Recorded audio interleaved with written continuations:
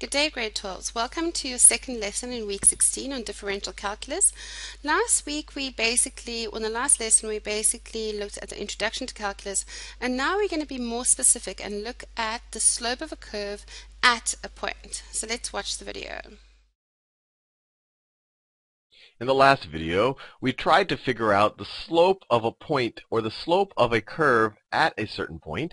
And the way we did it, we said, okay, well, let's find the slope between that point and then another point that's not too far away from that point. And we got the slope of the secant line. And it looks all fancy, but this is just the y value of the point that's not too far away. And this is just the y value of your point of the point in question. So this is just your change in y. And then you divide that by your change in x. So in the example we did, h was the difference between our two x values. This distance was h. And that gave us the point, the slope of that line. We said, hey, what if we take the limit as this point right here gets closer and closer to this point? If this point essentially almost becomes this point, then our slope is going to be the slope of our tangent line. And we define that as the derivative of our function. We said that's equal to f prime of x. So let's see if we can apply this in this video to maybe make things a little bit more concrete in your head. So let me do one. First, I'll do a particular case where I want to find the slope at exactly some point. So let's say, let me draw my axes again. Let's draw some axes right there. And let's say I have the curve. Let's say I have the curve. This is the curve. Y is equal to x squared. So this is my y-axis.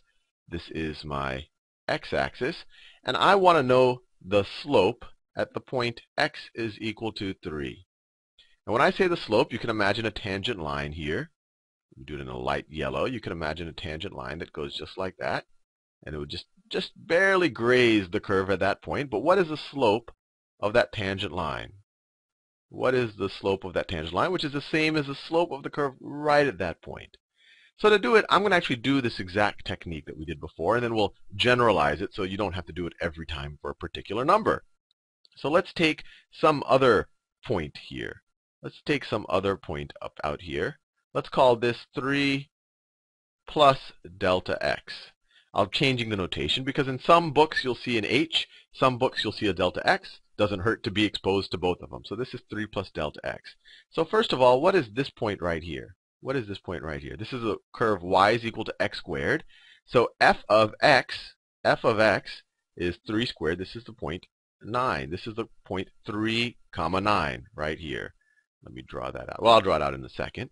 And what is this point right here? So if we were to go all the way up here, what is that point? Well, here our x is 3 plus delta x. It's the same thing as this one right here, is x naught plus h. I could have called this 3 plus h just as easily. So it's 3 plus delta x up there. So what's the y value going to be? Well, whatever x value is, it's on the curve, is going to be that squared. So it's going to be, this is going to be the point 3 plus delta x, 3 plus delta x squared. So let's figure out the slope of this secant line. Let's figure out the slope of this secant line. And let me zoom in a little bit because that might help. So if I zoom in on just this part of the curve, it might look like that. And then I have one point here, and then I have the other point is up here. Let me see if I can draw that. That's the secant line. Secant line, just like that. This was the point over here. This point is the point 3 comma 9. And then this point up here is the point 3 plus delta x. So it's just some larger number than 3. And then it's going to be that number squared. So it's going to be 3 plus delta x squared. What is that? That's going to be 9. I'm just foiling this out, or you do the distributive property twice. If you a plus b squared is a squared plus 2ab plus b squared. So it's going to be 9 plus 2 times the product of these things. So plus 6 delta x.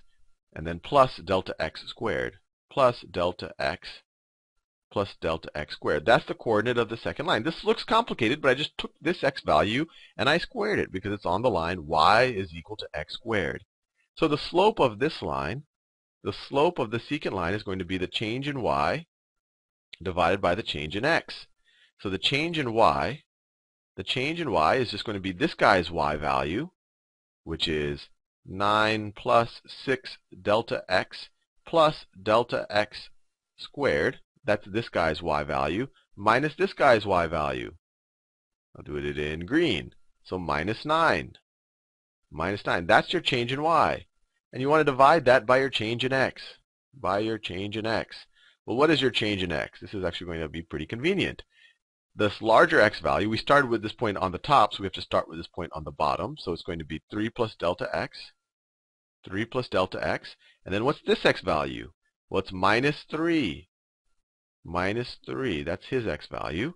So what does this simplify to? The numerator, this 9 and that 9 cancel out. We get a 9 minus 9.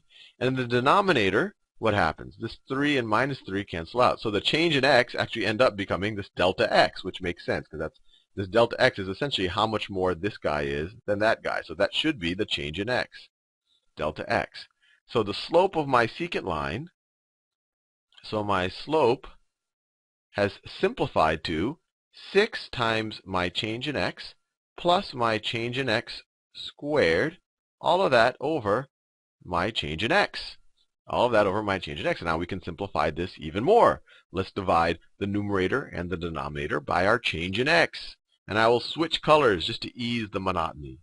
So my slope of my tangent of my secant line, the one that goes through both of these, is going to be equal, if you divide, see, the numerator and denominator, this becomes 6, right? I'm just dividing numerator and denominator by delta x, plus 6 plus delta x. So that is the slope of the secant line. So slope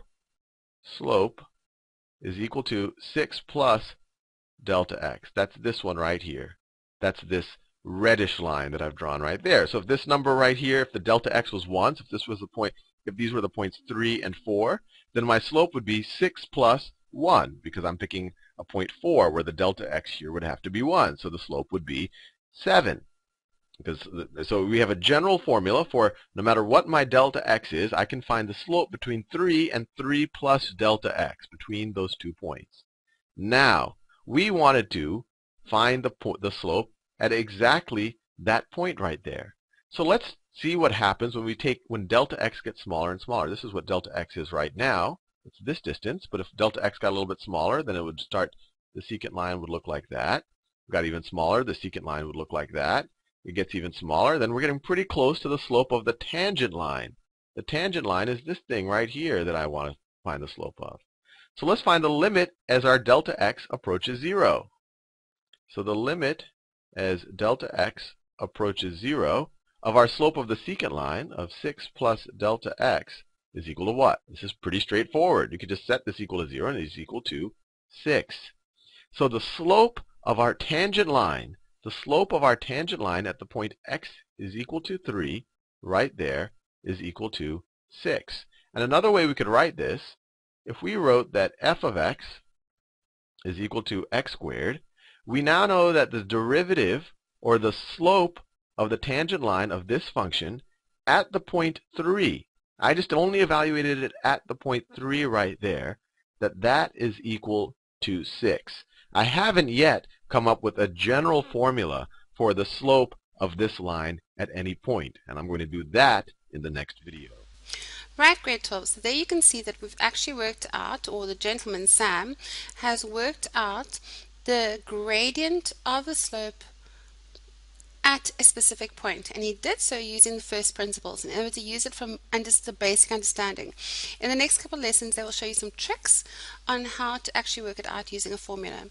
Please make sure you understand what is happening, because you guys are going to have to do this as well. Have a great day.